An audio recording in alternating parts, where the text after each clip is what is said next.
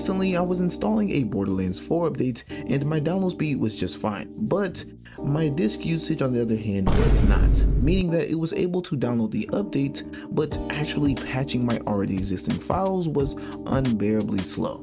But I found a fix, and in this video I'll be going over what works for me and other things you can also try. So without further ado, let's begin.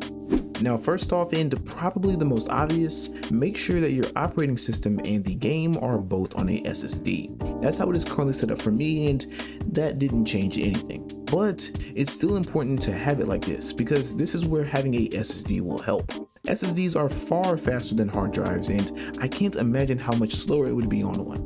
So yeah, first, make sure that your game is installed on a SSD. Next is something that is not known by many people, and as of a week ago, was not known by me. That is indexing options. This is an application that can control how fast your PC can find certain files, read them, or alter them. For instance, by default, this place will already have your app data folders indexed, which actually makes a lot of sense because there are thousands of individual files in app data. And if you look at the size of that folder, you can see that it is about 60 gigabytes in size. Well, at least for me. But that is completely based on how long you've been using the same installation of Windows. But looking at the size of that folder, it makes sense why it needs to be indexed.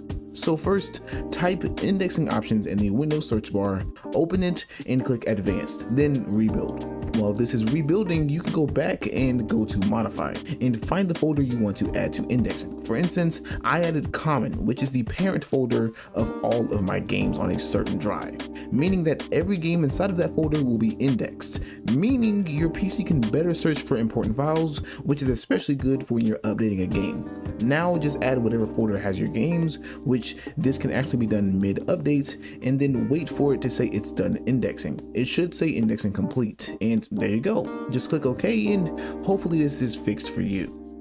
Next is another good one, and it has something to do with your power options. This one is simply disabling drive sleep. Your PC will naturally turn your hard disk off after a set amount of time, and I will show you guys how to get rid of this.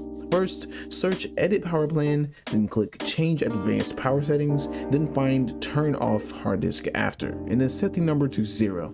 Now, to be honest, I'm not sure if this was causing an issue for me, but in most cases, you don't want your hard disk turning itself off while you're trying to use it to update a game. Lastly, you have your Windows Defender or whatever antivirus you're using. Another reason why your disk usage is low in Steam but maybe high in the Task Manager is because of your antivirus.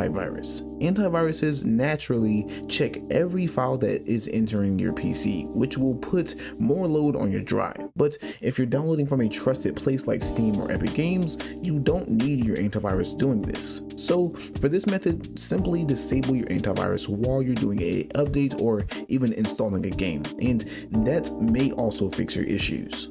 That's it. If you guys know of any other methods of fixing this, put them down in the comments. But thank you guys for watching. If these methods worked for you, please make sure to like and subscribe, and I will see you guys in the next one.